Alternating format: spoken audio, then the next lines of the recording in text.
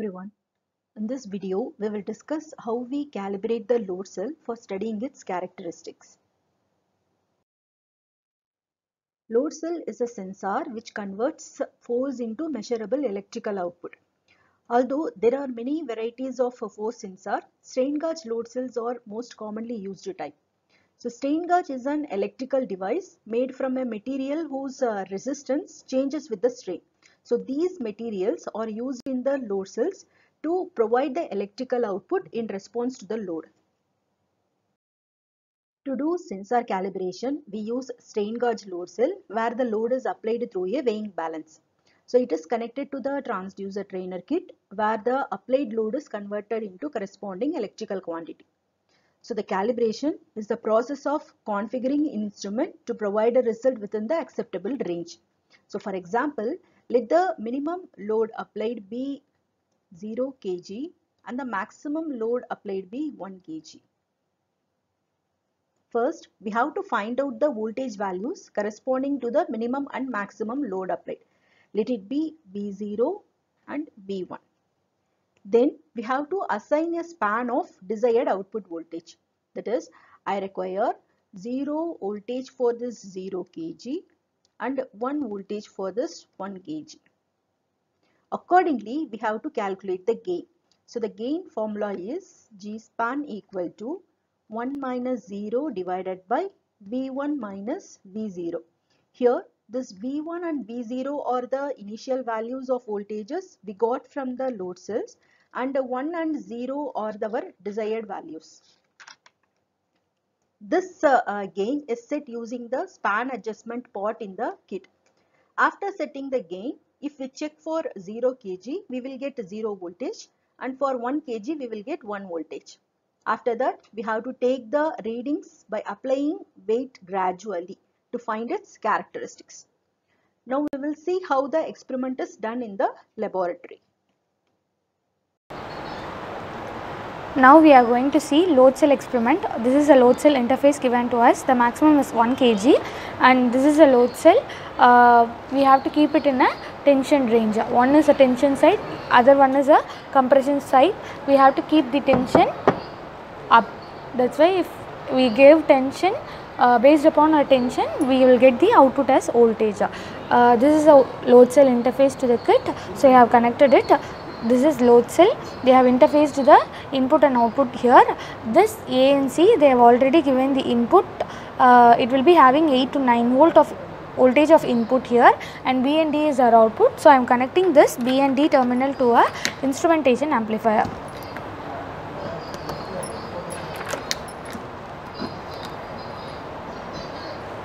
This is not grounded, so I am grounding it. Now we have to see the full load and no load condition of an instrumentation amplifier. Then we have to calculate again. Based upon our gain, we are going to calibrate it. So for now, for no load condition, we are getting minus 9.5 millivolt. We have to note down this. We are getting minus 9.5 millivolt for no load condition. Now I am keeping the full load of 1 kg here. For 1 kg, my output is minus 5.8. Note down the full load and no load voltage here.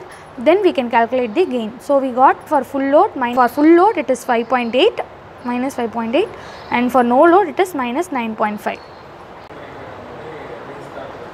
For 0 kg, we got minus 9.5 millivolt, and for 1 kg, we got minus 5.8 millivolt. This is the actual reading we got, and I am going to calibrate this load cell to the value for 0 kg, I need 0 volt, and for 1 kg, I need 1 volt. This is my calibration value. So based upon this value, I am going to calculate the gain. So for calculating the gain, in the numerator, we have to put our full load minus no load of our assumed value, and in the denominator, full load minus no load of the actual value which we got. So here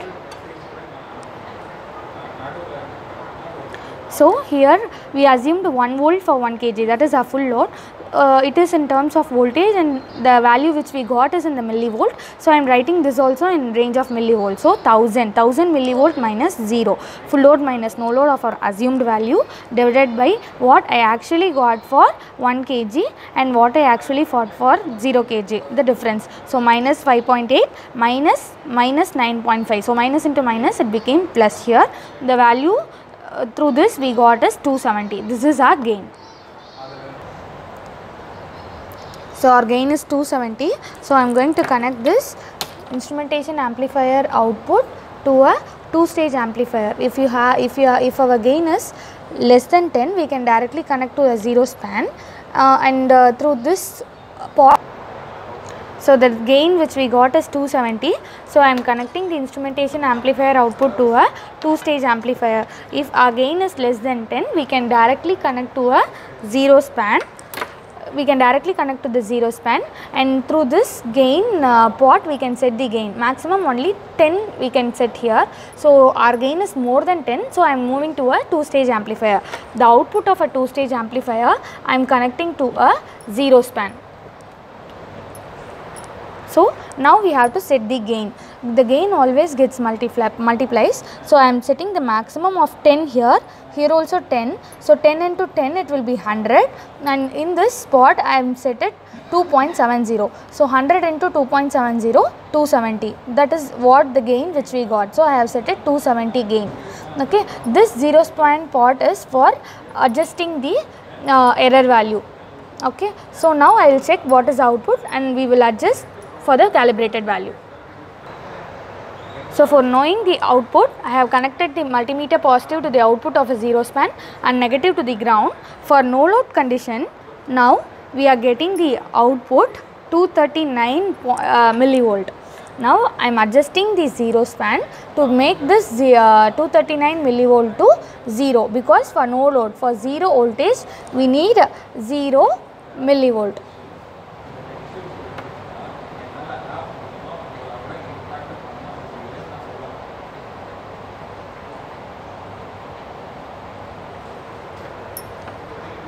So I have set it for 0. It is not exactly 0, so it is minus 0.5 millivolt. I have set it. This is an offset error. We can take it. Okay. This is our tabulation. We have to note down the applied load, displayed load, instrumentation amplifier output, amplified output voltage, and through this we have to calculate a error percentage. So for applied load, both load condition and unload condition we have to check it. Load and unload condition is for 0 we have set it 0, and we are going to increase each weight, and we have to unload each weight, and we have to note down in the unload column.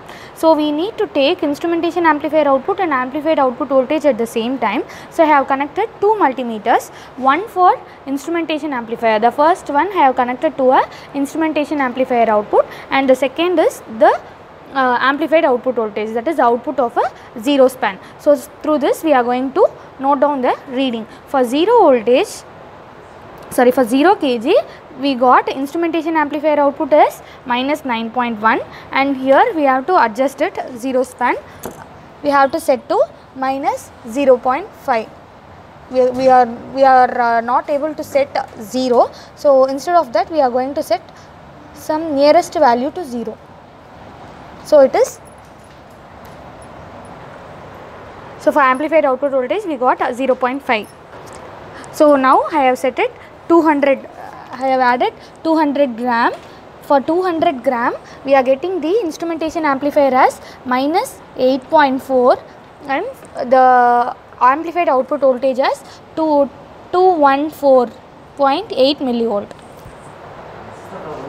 So for full load I am getting 1.074. For loading condition we have taken 1.074, we have it has taken. Now we are going to unload it, and we are going to take the reading.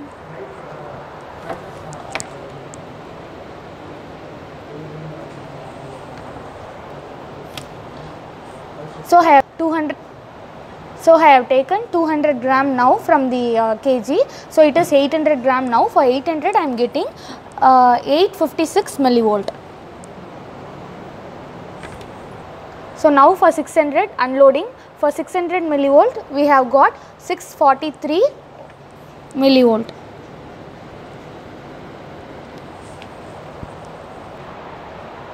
So at last these are the readings which we got. Amplifier output voltage, loading, unloading, instrumentation amplifier, loading, unloading, and this displayed load is same the amplified output voltage. I have written in grams, so I have written it is in terms of millivolt I have written here, so in terms of grams I have written here. For 200 gram I got 214.8 gram. For 200 gram for unloading I got 224, like that for applied load and displayed load. Through the amplified output voltage we can write the displayed load, as our amplified output voltage and displayed load are equal. For 0 we have set at 0 and for 1 kg we have set at 1 volt. So based upon that we can write both as same.